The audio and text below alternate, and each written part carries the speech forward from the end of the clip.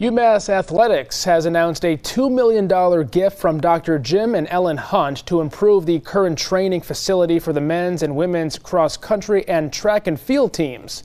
22 News reporter Heath Kalb is live in Northampton to explain how this will improve those facilities. Heath.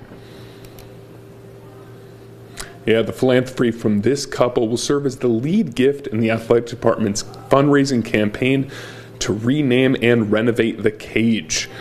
The Curry-Hicks Cage, where UMass used to play its basketball games, will be turned into a training facility for the men's and women's cross-country and track and field teams.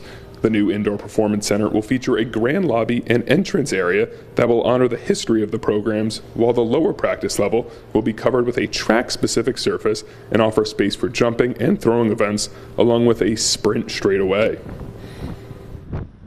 There's still a basketball floor in there. There's still a scoreboard. So the bleachers, we're gonna remove all of those areas, put down track surface, and convert it into an indoor training facility for our cross-country track and field teams.